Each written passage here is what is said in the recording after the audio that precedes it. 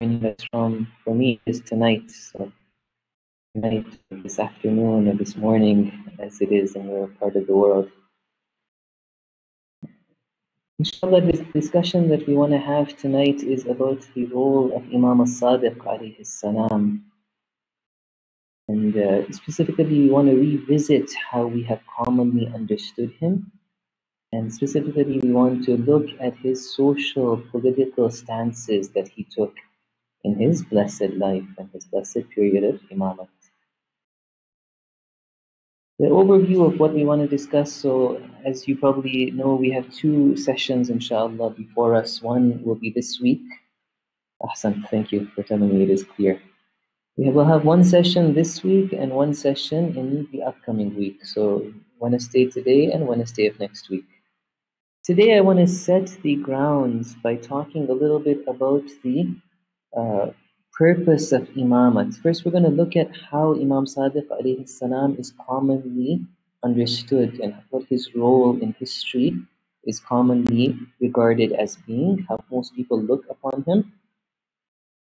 Then we want to look at what the role of the imam is and how that makes us have to rethink that, wait a second, that understanding that we had has certain flaws.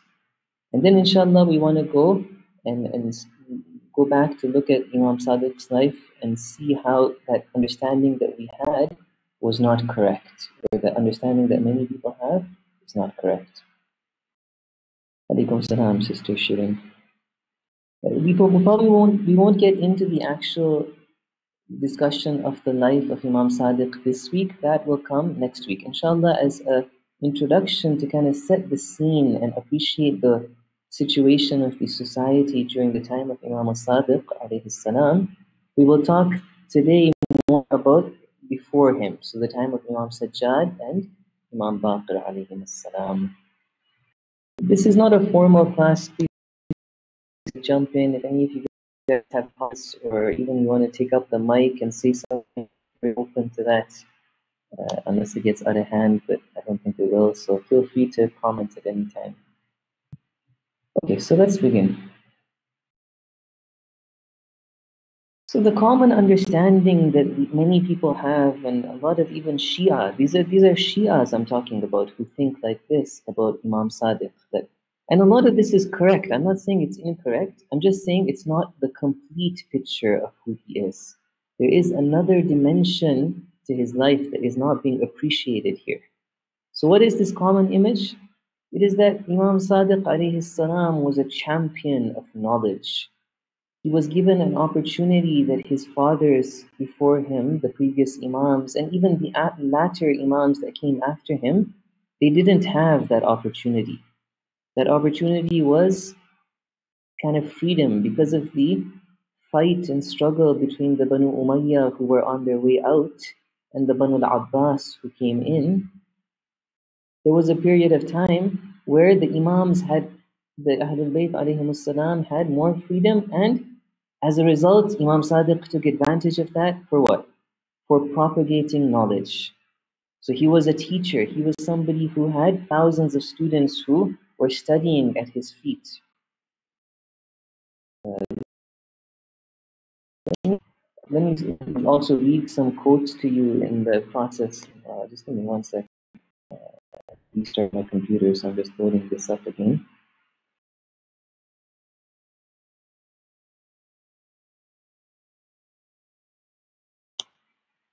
But yeah, essentially the way that Imam Sadiq is being looked at for me is that, oh, you can't hear very well. I apologize. I don't know where I am is having issues today. I have a good quality for some reason.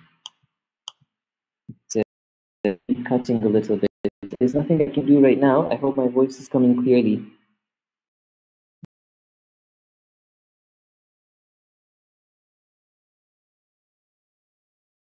Just try to disconnect and reconnect.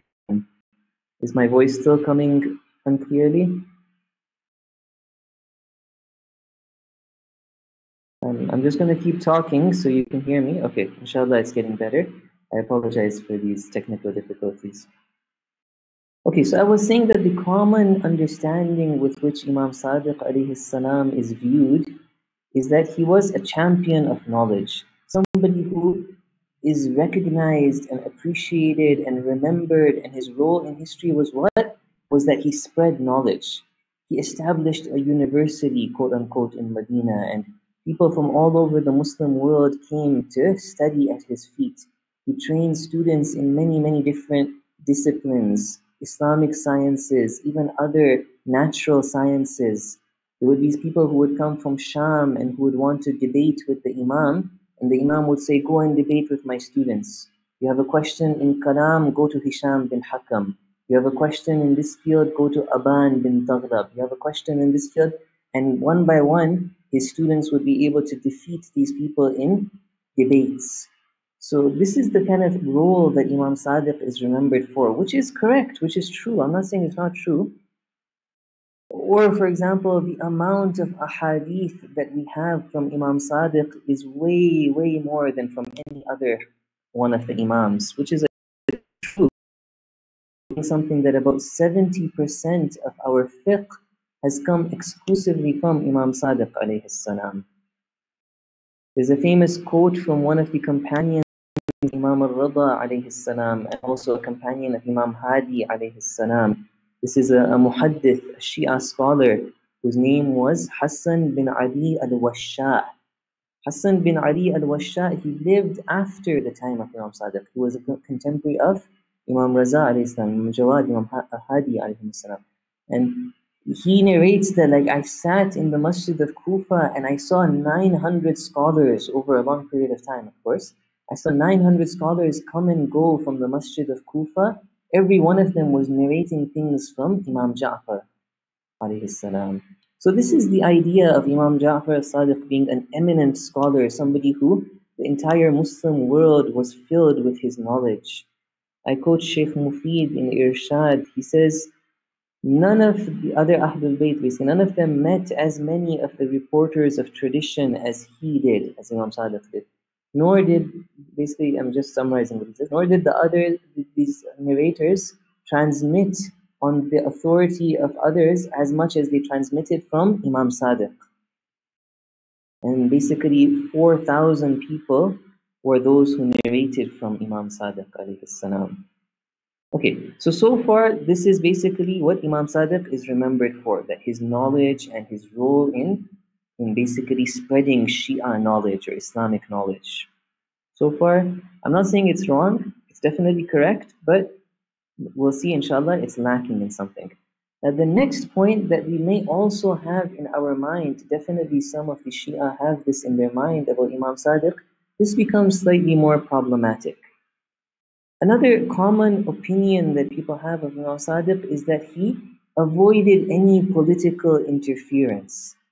He, for example, you might hear people say that, oh, Zayd, the son of Imam Sajjad, that was the uncle, the chacha of Imam Sadiq, who was similar in age to Imam Sadiq, he was like an extremist. He rose up and fought. But Imam Sadiq, he didn't do that. His role was like, he didn't see that as being correct, and so he was advocating was to not get involved in politics, to just sit down and teach. And so his role was that of a teacher. In fact, we have stories that people may also even quote at times that I want to talk about right now, that sometimes the Imam would go even further than that. Not that he would not just not get involved in politics, but that he would, under the guise of taqiyya, he would praise the caliph. He would, like flatter the caliph to his face so that the caliph would not kill him or would not hurt him or would not do some injustice to the Shia or to him. So this is the common image that a lot of people have of Imam Sadiq alayhi salam. But what I want to try to present today is another image of Imam Sadiq, one that is not in line with this image. I want to say that this image that people have of Imam Sadiq is in fact fundamentally flawed. It has some serious problems. If we were to accept that this was the role of Imam Sadiq, isn't there something in us that has some kind of issue with this? Imagine that In a world where there is so much injustice happening, where the Caliph is carrying out so much cruelty, and the many of the Sadat and the Shia are living in abject poverty and oppression, the only concern Imam Sadiq alayhi salam has, God forbid, the only concern he has is to debate with an atheist. The only concern he has is to prove that, like, you have to pray namaz with your hands open and not with your hands closed. Isn't that, God forbid, if that was true, wouldn't that be a blemish? Wouldn't that be a fault? If somebody were to say, no, okay, Imam Sadiq, he wasn't happy with those bad people, the Banu Umayyah, Banu al-Abbas, but there was nothing he could do about it. Again, really? As the Imam, as a powerful leader, as somebody who thousands of people, if not like hundreds of thousands, if not millions of people, love and listen to and respect, he couldn't take any stance against these cruel and oppressive leaders? Would that not be his responsibility in line with Islamic teachings? So that's what we want to, inshallah, dwell upon today and also next week. And I want to show that, no, definitely this is not the case. All of the Imams had a very smart and calculated and wise political, social agenda that they were following and carrying out, that unfortunately has been forgotten, and people don't think about that when they think about the Imams. Another fundamental problem with this image of the Imam is that it is based at times on narrations that are weak and are very doubtful as to how true they are. Specifically, what I'm mentioning here is one story that is narrated in multiple narrations, even in early books of ahadith such as Kitab al-Irshad of Sheikh Mufid, rahmatullahi alayh, and in other books, Allama Majlisi has brought this in Bihar al-Anwar.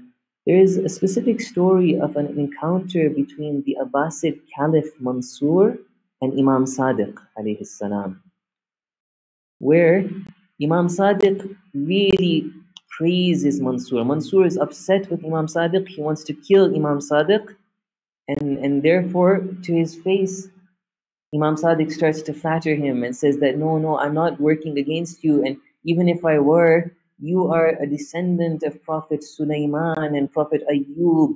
Prophet Sulaiman was given things by God and he gave thanks, and Prophet Ayyub was tested and he had patience.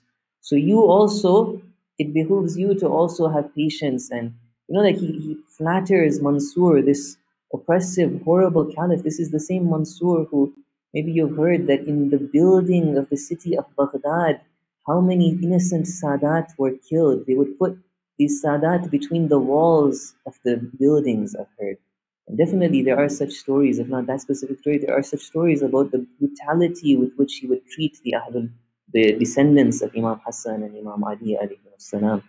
So this same horrible Caliph Mansur, the first powerful and strong Caliph of the Banu Abbas, the second Caliph of the Banu Abbas, but the first one who really established the Caliphate of the Banu Abbas, Imam Sadiq, the leader of the Shia, the Ma'soom Imam, the true heir of Imam Ali and the Holy Prophet sallallahu alaihi wasallam, he is talking, he's lying to Mansur in this horrible way, praising Mansur in such a way. Really? Here some of our ulama have gone and tried to look into these ahadith, these specific ahadith about this story, and they've realized that the chain of narrators that these ahadith are coming from is very, very weak. Specifically, the hadith goes back to one of the people who was working for the Banu al-Abbas. One of the henchmen of Mansur is the person who first narrated this hadith. That should make it clear, right? Like, what do we expect from such a person? Somebody who is buddy with Mansur, somebody who is working with the Banu al-Abbas. Of course, he would have a vested interest in making Imam Sadiq look like this. Look like he is humbling himself before Mansur, praising Mansur. So that's also one of the other things that we need to keep in mind, that some of these stories based on which we are developing our understanding of Imam Sadiq, we are understanding Imam Sadiq to be a quietist, somebody who is not active politically. At times we are basing it on such ahadith that are very, very doubtful whether they are true or not. Everybody's still with me, right? Like my voice is coming clearly, inshallah. You could just message on the attendee chat. Okay. Okay, let's move on, inshallah. So that was the common image of Imam Sadiq. Before we come to start looking at history and how the Imams really were, let's start off with a kind of kalami belief, aqaidi discussion of what is the philosophy and the role of an Imam. You see, to understand what the role of an Imam is, we need to go back to what the role of the Prophet is. I don't just mean our Prophet sallallahu alaihi wasallam, I mean all prophets of Allah. What was their purpose? What was their mission? It is in that light that we can then understand who an Imam is. Because an Imam is the successor to the Prophet. He is the continuation of that prophetic mission. And so the point that I want to focus on here is that it's true that the Prophets came to reform people's akhlaq. It's true that the Prophets came to increase our spirituality, increase our sabr, increase our goodness with which we interact with our wife and our children and our patience and all these things. But part of that submission to God that the Prophets of Allah came to teach us, part of that was definitely reforming the society at large. Look at this verse of the Holy Quran from Surah Al-Hadid. لَقَدْ أَرْسَلْنَا رُسُلَنَا بِالْبَيِّنَاتِ وَأَنزَلْنَا مَعَهُمُ الْكِتَابَ وَالْمِيزَانَ لِيَقُومَ النَّاسُ بِالْقِسْطِ. So that mankind, why did we send our prophets with these bayinat, with these manifest proofs? We sent with them the book and the mizan. That is, like, we sent with them the sharia, this like way of living, this way of submitting to God. We taught people what to do to be a good servant of Allah, with the idea that people would hear the English that I put before you says that so that mankind may maintain justice. But perhaps that's not a good English translation. It says لِيَقُومَ النَّاسُ بِالْقِسْطِ, so that mankind can stand up, so that mankind can establish with strength, they can establish this kind of servitude of God in society. And so if that is the goal of the Prophet, to establish a society based on submission to Allah, then definitely the Imam is tasked with carrying that goal forward. And we will see this very clearly, that in addition to being a belief of ours, this is the reality of what happened in history. That the Imams were tirelessly, continuously striving towards rectifying society at large and fixing the ills in society. And so basically, let me just give a parable here. That, you know, most of you, I'm sure, dear brothers and sisters here, you live in a non-Muslim society, many, and you've experienced firsthand the difficulties that come with that. Living in a non-Muslim society, how hard is it for a sister to have chastity and modesty? How many of our children in a Muslim society, even though we love them, we try to teach them Islam, still many of our children, because of the ill effects of that society, they end up being negatively affected by that. God forbid they don't even, God forbid they go away from servitude to Allah. So what I want to say is that society has a very, very important effect on people. There's no doubt about that. And so the goal of Allah Ta'ala, the goal of Islam, is to establish a society that takes people en masse, as they would say. Like in huge numbers, people are taken by, the tide is pushing people towards servitude of Allah. The same way that in a non-Muslim society, it is so difficult for a woman to be chaste and modest, in a Muslim society, it should be the opposite. If people are not chaste and modest, it should be hard for them. The tide should be pushing them to live a life of purity and piety. And so there's no doubt about that this is part and parcel of Islam. This is a goal that Islam has. And so therefore we see that the Imams had to also continue that goal and work towards that end. And so if we wanted to summarize the role of the Imam, we can say he has two roles that he has to fulfill. One is intellectual, ideological. That is the image that we normally think of the Imam in, especially Imam Sadiq alayhi salam. So part of the Imam's role is that, definitely, that they have to explain the religion to us. They have to clarify things for us. They have to teach us. They have to tell us, what does the Quran mean when it says so and so thing. They have to teach us, what do I need to do in my life to go closer to God. Okay, that's there as well, no doubt about it. The intellectual, educational dimension of the Imam is there. But part of the goal of the Imam is to establish a society based on submission to Allah. And so the Imam also has that role. And as we will see now, that did actually happen in history. The Imams were working towards that goal, and when they got the chance, they did establish such a society. Feel free again if you guys have any questions or comments. I'm all ears. I know we probably won't finish the material I have in mind, but I'm more than happy to hear from you guys. Okay, if there is nothing though, let us continue. So, if we look at the lives of the Imams, this 250-year period from when the Holy Prophet ﷺ passed away and left this world until the Ghaibat al-Sughra started of our Imam Ajlallah Farajahu Sharif, we have from the year 11 AH, that too is the very beginning of the year 11 AH, till the year 260, so about 250 years. We can overall divide this period into 4 different times, 4 different periods, based on the political and social agenda that the Imams were carrying out in that time. That's not to say that it was exactly the same in every one of these 4 periods, that like period number 1 from the beginning to the end was the same. Period number 4 from the beginning to the end was the same. No, that's not the case. We don't want to simplify it that much. That's not true. But overall, we can divide it into 4 different periods. What are these 4 different periods? The first period is from that time that the very sad event of Saqifa transpired and the wilaya, the rulership, not wilaya, rather the overt rulership of the Muslim Ummah was usurped from Imam Ali alayhi salam, until the day that the people came and pledged bay'ah to Imam Ali and they put him in power. That 25-year period was a period where it was the only period where the Imams were not working towards an Islamic government. They were not working towards establishing a true Islamic society. Why? Because this was such a delicate time. Islam was at danger. And so Imam Ali alayhi salam didn't have any choice other than to not just be quiet. You know, this term that he sat in his house for 25 years, that's not really correct. Rather, Imam Ali was actually helping those first 3 caliphs whenever he could. They wanted to ignore him. They tried whatever they could to make him be forgotten by society.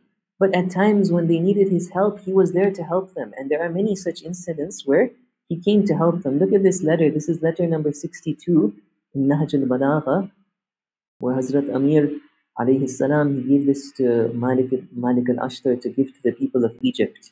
And he's telling the people of Egypt what happened after the death of the Holy Prophet. He says initially that, like, I never imagined that this would be taken away from the Ahlul Bayt, this rulership, that it would be stolen from us. But then he says, I saw that I had to not just not fight against these people who usurped my right, I had to come and help them. He says, I therefore withheld my hand. Like for a while, I avoided them, I didn't do anything. Then I saw that no, people are leaving Islam altogether. People want to destroy the religion of Islam. And so I came and helped these first 3 caliphs because they needed my help in order to protect Islam. And so because of my love for Islam, I came and I helped them. So that was the first period where in fact the Imams, or rather just Imam Ali alayhi salam, he was helping those illegitimate leaders who didn't deserve to be in charge of the Muslim Ummah. The second period was that 5-year period where most of it was the Khilafat of Imam Ali alayhi salam, and then for a few months only, a very sad period when Imam Hassan alayhi salam tried to continue the government of Imam Ali, but due to certain reasons that we don't have time to go into, he was forced to sign that peace treaty with Muawiyah and abdicate the throne. So in this period, we see this is a true example of Islamic government. Forever in history, forever in the hearts and minds of the Shia, this 5-year period remained in their minds. That this was the goal, to have the Imam at the helm of power. And the Imam, of course, when he was at power, he embarked upon a very strong and very unflinching agenda of implementing true Islamic values in society.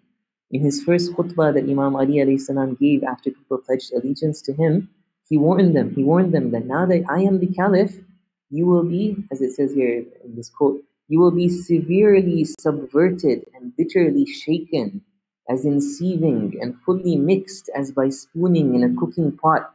He's saying, I'm going to shake you guys up. I'm going to change everything. That kind of advantage that the rich people used to get under Umar and Uthman, that's not going to happen anymore under me.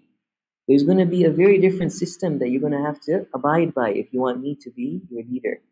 Till your low persons become high and your high persons become low. Those great pious individuals who had been forgotten in the society of Uthman, who had been abandoned in the society of Uthman, these are now going to become leaders in my society.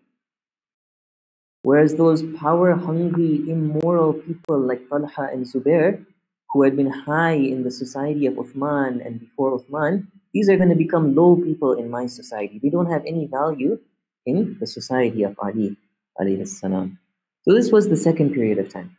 And just to make it quick because of the lack of time, the third and fourth period are similar in that both, so the third period is from the time that Imam Hassan alayhi salam was forced to abdicate the throne and sign that peace treaty with Muawiyah until the tragedy of Karbala. And then the fourth period is the 200-year period from the tragedy of Karbala up until Ghaybat al-Sughra. In both the third period and the fourth period, the Imams are working towards retrieving their haqq. They are working towards establishing an Islamic government. They are working towards putting themselves in power, essentially. To just say it bluntly, that's what they were working towards doing. But the times were different. And so in the third period, there was a very high chance that they could achieve that goal very soon. And so they were working for the short term. They were thinking that, okay, anytime now, we're going to launch an uprising, we're going to get rid of Muawiyah, we're going to get rid of Yazid, and we are going to establish a true Islamic government. Whereas in the fourth period, it was more long-term. Even there, it wasn't always the same, as maybe we'll get a chance to mention, but essentially in the fourth period, it was clear that no, long-term, fundamental, foundational work needs to be done. Inshallah, I'll make some more points about that as we go forward. But basically, this is an overview of the political stances that the Imams were carrying out, if we wanted to divide it into different sections over the time that the Imams were present in the Muslim world, as in not the time of Ghaybat. This is what we could do. My voice is still coming clearly, right? I'm worried that I am getting cut off and you guys are not able to hear.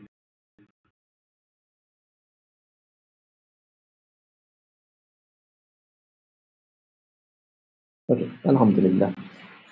Okay, so in the remaining time, let's look a little bit at the situation in this fourth period that I just mentioned. So that is starting with the tragedy of Karbala. Just after the tragedy of Karbala, what was the Muslim world like? What were the stances that the Imams were taking? And this will allow us to slowly work our way into the time of Imam Sadiq and what were his stances that he could take. And what did he actually do? Which we will talk about next week, inshallah.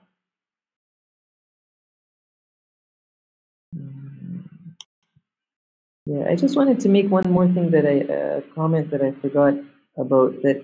Okay, let me just make another comment that the role of the leaders in society is not to be underestimated. The effect that an Islamic government with a true Islamic leader has, the trickle-down effect that has on the common people of society is very, very strong. There's a saying, some people have, like, it's narrated in books of hadith, but apparently there's debate. It doesn't appear like it's really a hadith.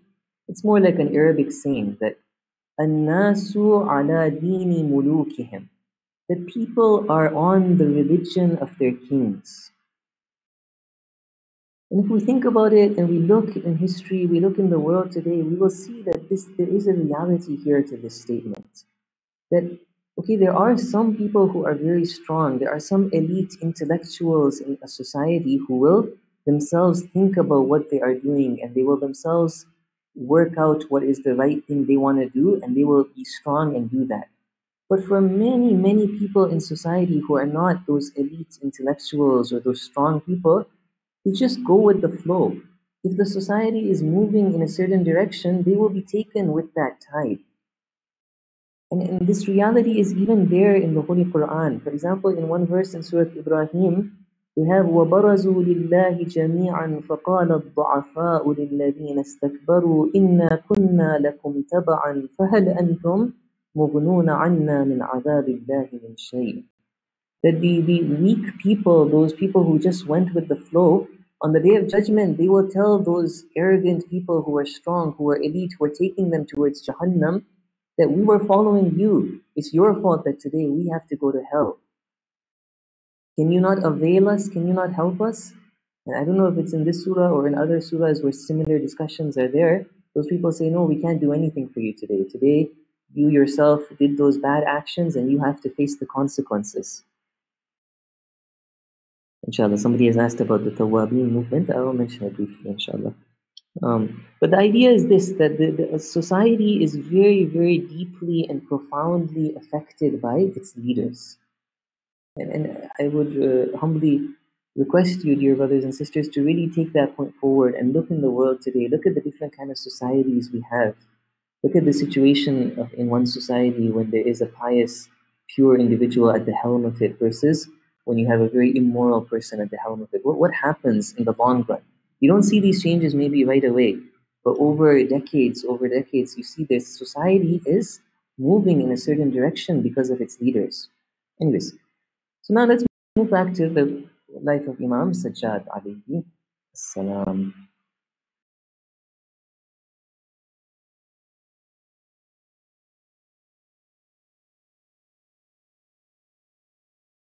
Okay, so basically, Imam Sajjad inherited, when he became the Imam in the year 61 AH on that tragic day of Ashura, he inherited a very, very difficult situation.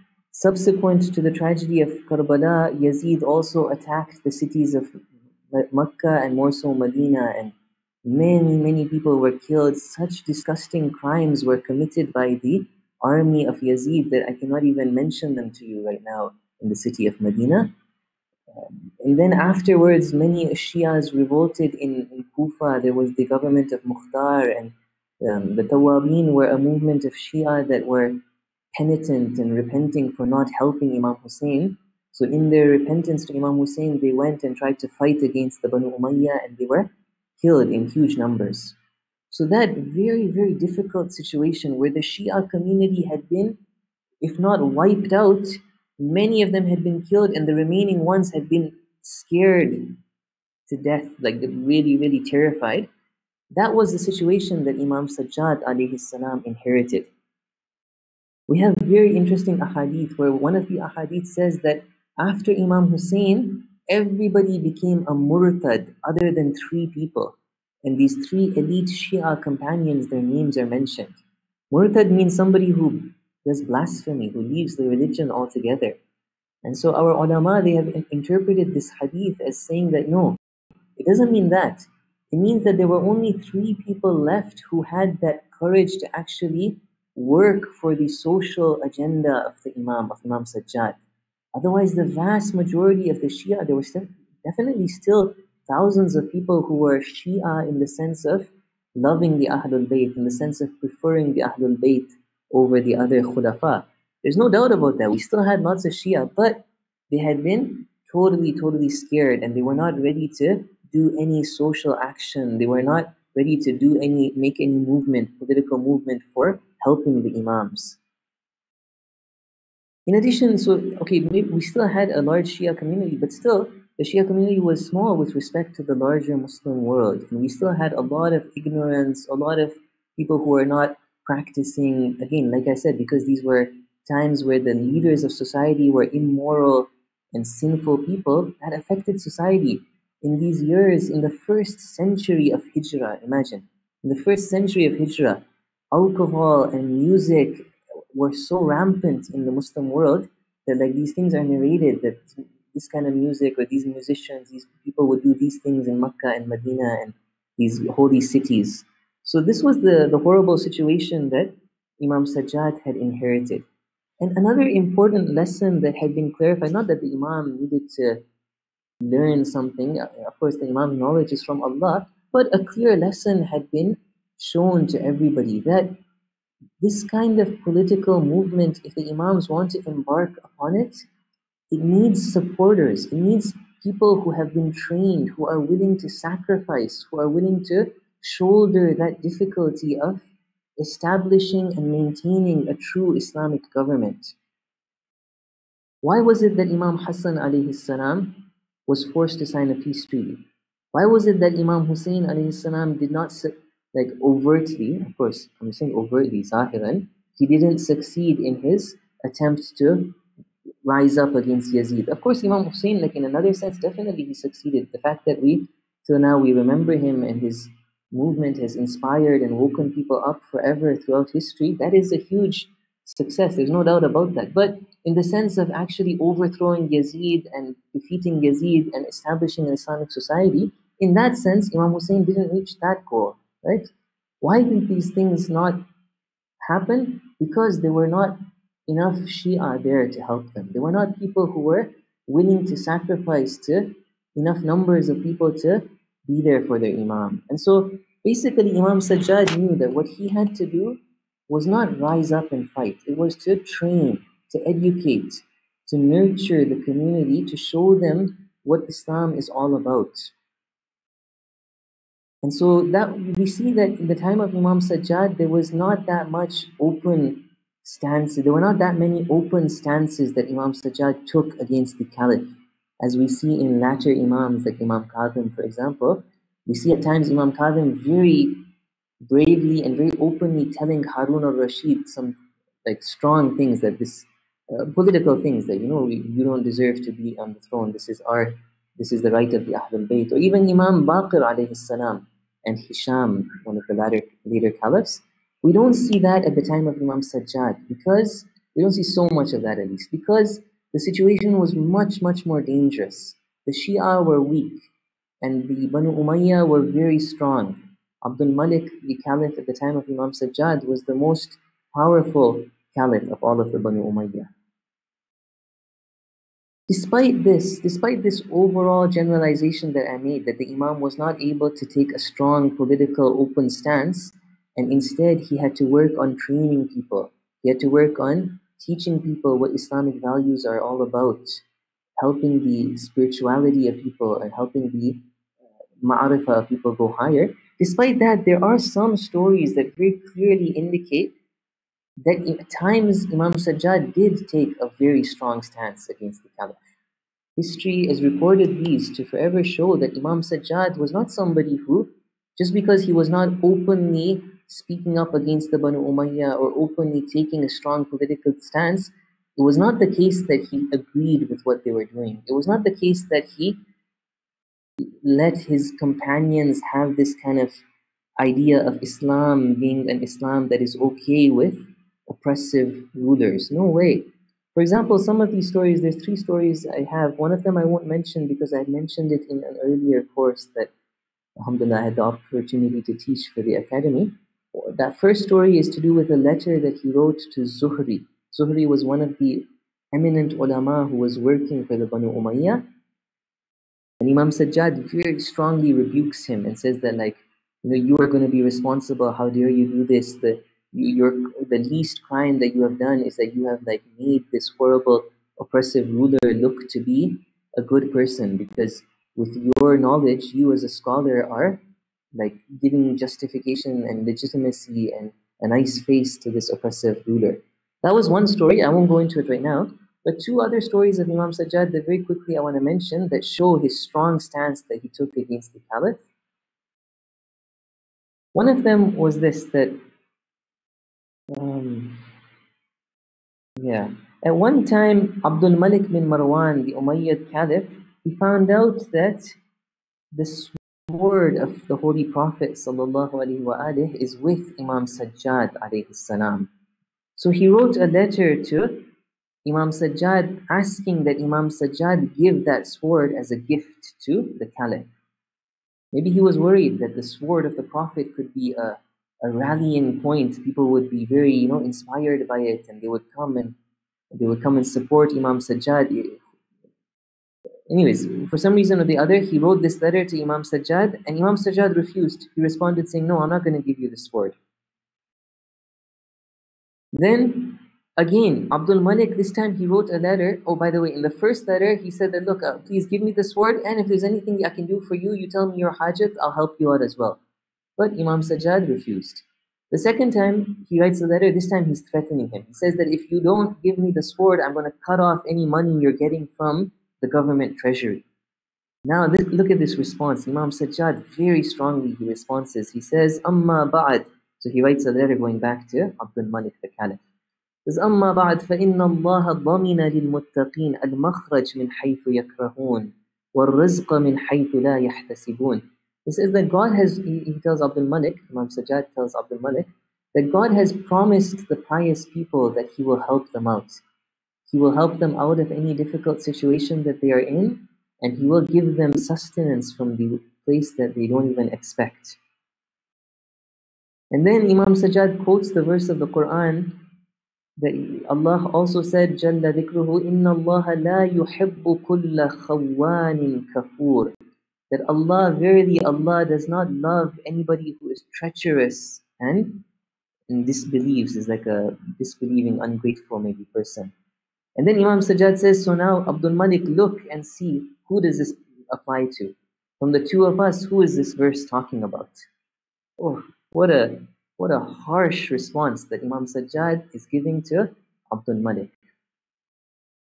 In another lengthy letter, I won't read it, but again, it's a very strong letter where Imam Sajjad, at one point, he freed one of his slaves, a lady who was working for him. He freed her, and then he married her. And Abdul Malik had a spy in Medina who reported this to him. And Abdul Malik wrote a letter rebuking Imam Sajjad that, how could you do this? He said, my spies have informed me that you freed a slave and married her when there are other noble people in the Quraysh, noble women that you could have married. And what are you doing? Basically. And so Imam Sajjad again writes a long and very strong response to Abdul Malik that I did this and this is the sunnah of the Prophet and there's nothing wrong. The only thing that's wrong is this jahili culture that you have. In this hadith that narrates this letter, it's narrated that when he reads it, Abdul Malik gets upset and he throws the letter to his son. And his son reads it and his son is shocked. He says, how Imam Sajjad has spoken to you in this way? And then Abdul Malik tells him that, leave him alone. These are the Banu Hashim whose tongues are so sharp that they can split the rocks. Anyways, my point being that even Imam Sajjad, despite that difficult situation of the Shia, he had certain stories such as these, certain ahadith that show that at times he did take this kind of very strong stance. Yeah? My point is this, inshallah I have some things about Imam al-Baqir alayhi salam that now I want to also mention to you. But my overall point is this, that dear brothers and sisters, the Shia at that time were a community that were in their essence very, very political.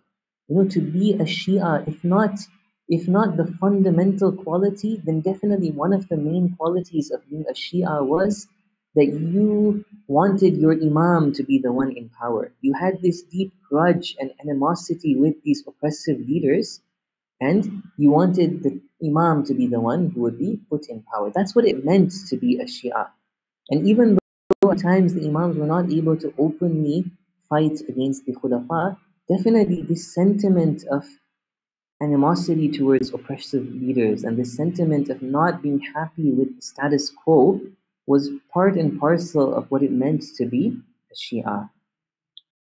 Anyways, from the time of Imam Sajjad, we move on to the time of Imam Baqir. So Imam Sajjad's imamat was for very long. It was from the year 61 AH up until the year 95, more than 30 years, Imam Sajjad was growing the Shia community, this young, nascent, weak community. He was growing it, giving it strength, giving it confidence, giving it knowledge, giving it taqwa, and creating these links. That's another discussion altogether about how the idea of wilayah is a bond amongst the Shia community.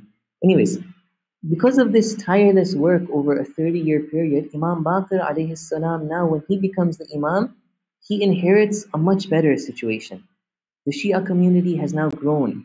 It's more powerful, it's more stronger. We can see based on a hadith of the people that would come to Imam Baqir that now the Shia are not just located in Medina and Kufa. Now far away from the capital of the Muslim world, all the way in Khurasan, parts of Iran, we have Shia communities. People are Shia in large numbers. They come to Imam Baqir, they ask him ahkam questions. On the other hand, another important point is that the Umayyad Caliphate now is getting weaker and weaker. It's only going to be like 15 years after the death of Imam Baqir that the Umayyads are going to be overthrown. So the caliphs who came afterwards, although Hisham was more of a strong caliph, Hisham was during the time of Imam Baqir as well.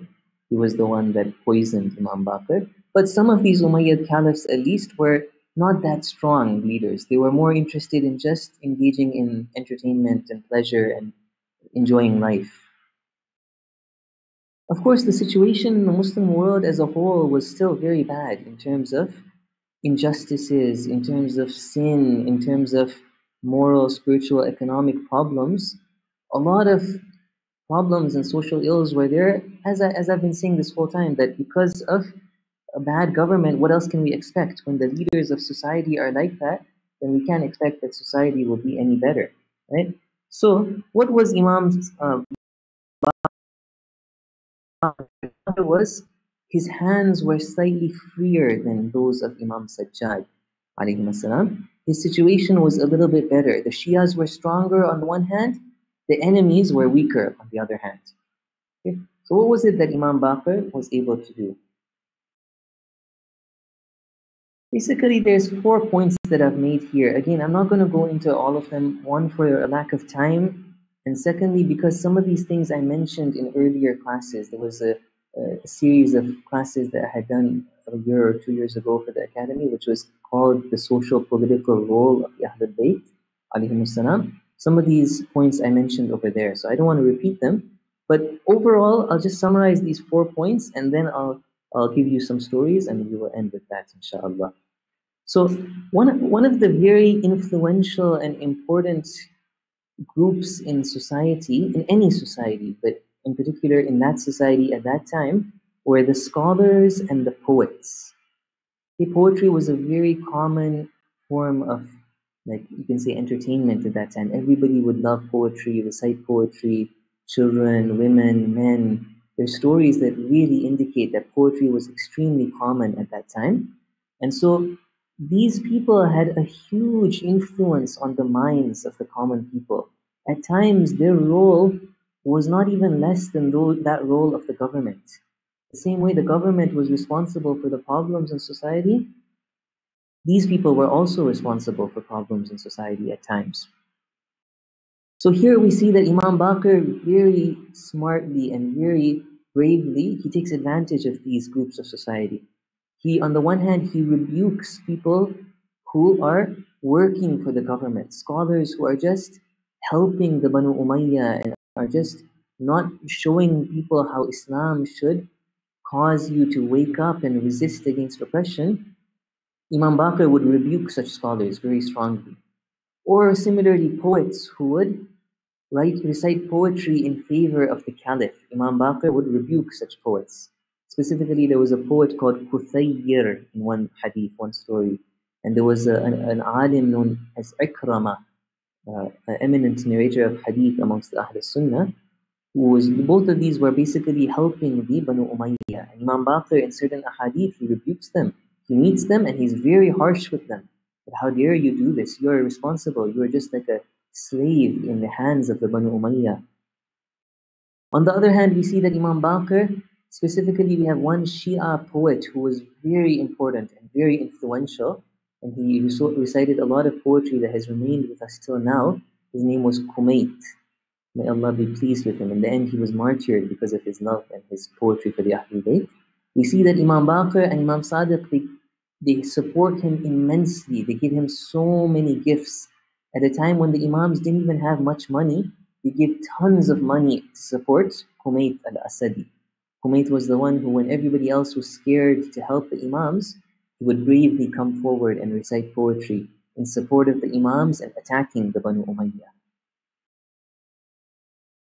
Another point is that the Imams would get people's minds ready. That look, we Shia, when they were with their Shia, two of the things, these next 2 points that I've written on these slides here, is that they would remind people, that one day this government will come back in our hands. The Imams, we are working towards returning that right to us, and one day we will get this right back to us.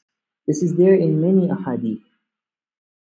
There are hadith that say that they have this code word, you can say, al-amr, or amruna ahlul bayt, that our affair, that one day our affair will happen, or may Allah bless those people who are working towards our affair, our amr. It's very clear for people who study history, and at least some of our ulama would say that it's very clear that this is referring to establishing that Shia government, that Islamic government, with the Imam at the helm of it. Inshallah, I'll show you guys 2 stories with regards to these 2 points. That first of all, preparing people that one day this will happen, and then second of all, reminding people of who the Imam is, that what is the Imam's role in terms of leading the Muslim community and having that fundamental role, which is, of course, on the one hand, a spiritual role, but also a kind of political role of leading the Muslim community.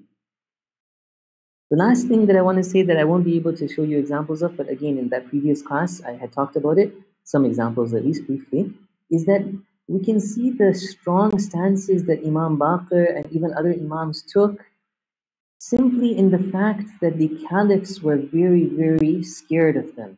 The caliphs were very harsh with them. The caliphs were throwing them in prison. The caliphs were poisoning them. These kind of shrewd politicians like Harun al-Rashid, why would he want to put Imam Musa al-Kadhim in prison?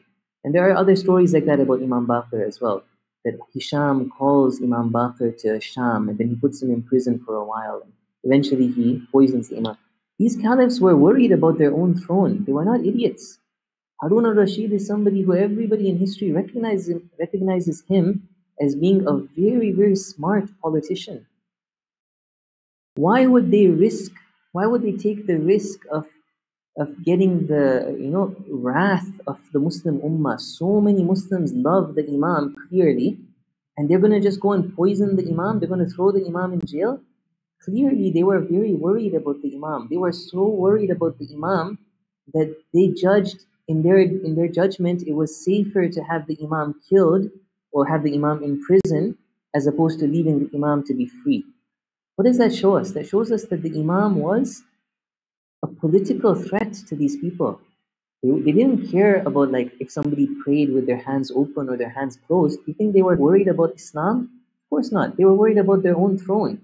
And so the fact that they were enemies of the Imams indicates that the Imam was a risk to their throne. Anyways, there's so much more that we can say, but we've reached our time. So very quickly, let me narrate some of these ahadith and then I will let you guys go, inshallah. So one of these ahadith is the following, that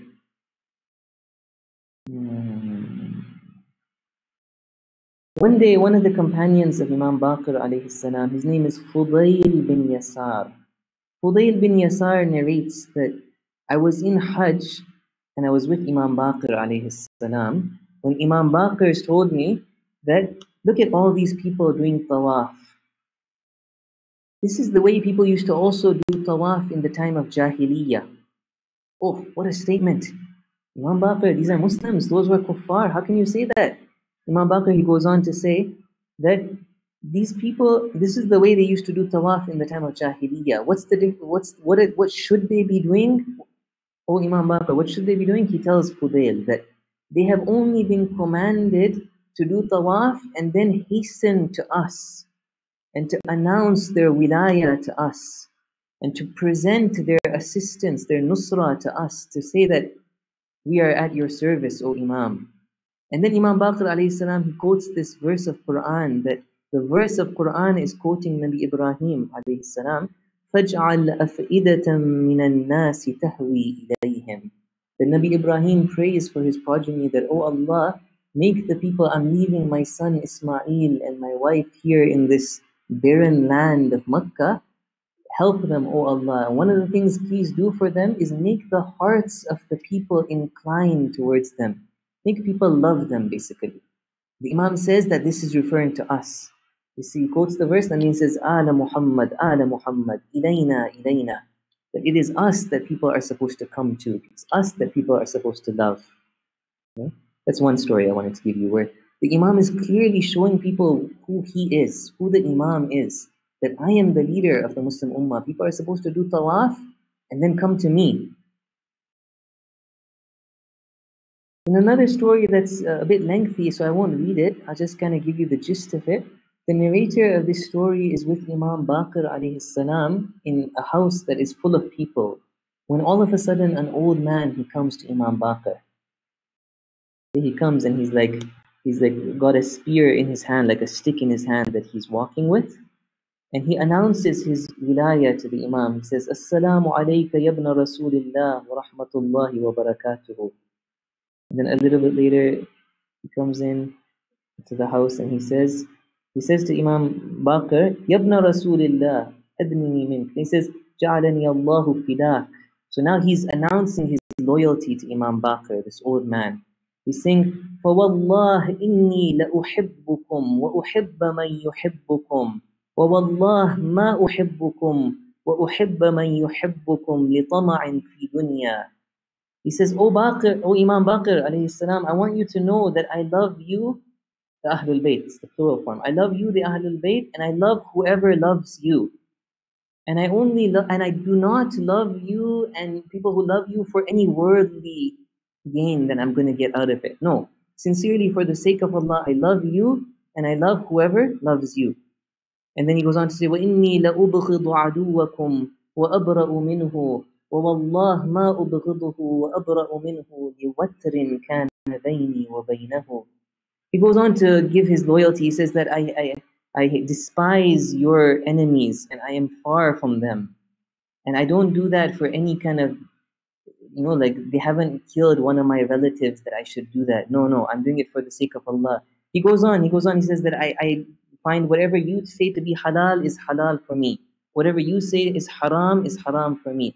And then I wanted to focus on this. The last thing he says is this, وَأَنْتَظِرُوا أَمْرَكُمْ فَهَلْ تَرْجُوا لِي جَعَلَنِي اللَّهُ فِدَاكَ. He says, I'm also waiting for your amr. Remember, I told you guys that amr is a code word in our hadith that means the government of the imams. He says, I'm eagerly waiting for that day that we're going to live under your government, O Imam. And then he says, may I be sacrificed for you? Is there any hope for me? Like, am I okay? Like, am I going to be okay before Allah? The Imam, he talks about, like, in response, the Imam talks about how great this person's reward will be. That somebody had come to Imam Sajjad with a similar statement, and Imam Sajjad said that because you are like this, when you die, if you die, you will go back to the Ahlul Bayt and you will have this and this reward in Jannah. Lengthy, like he goes into description of what kind of reward you're going to have when you go to Jannah. And then, this is the main point that I wanted to tell you guys. Then Imam Baqir says that if you are to live, وَإِنْ أَعِشْ أَرَى مَا يُقِرُّ اللَّهُ بِهِ عَيْنِي فَأَكُونُ مَعَكُمْ فِي السَّنَانِ الْأَعْلَى. Sorry, one second. No. This is what Imam Baqir says to him, وَإِنْ تَعِشْ تَرَى مَا يُقِرُّ اللَّهُ بِهِ عَيْنَكَ وَتَكُونُ مَعَنَا فِي السَّنَامِ الْأَعْلَى. Imam Baqir, so it's a lengthy hadith. I only want to quote this one point, that one of the things Imam Baqir says to this man, remember the man said that I am waiting for your government, I'm waiting for your amr. And Imam Baqir says that if you live, you will see it. You will see that thing that will make you happy and you will be with us. What is he saying? He's telling him that like one day we will win. One day we will establish our government and if you are alive, you will be with us. I just wanted to show that, this political dimension of being a Shia was very fundamental at that time. It was part and parcel of what the Imams were telling their Shia and what the Shia were believing.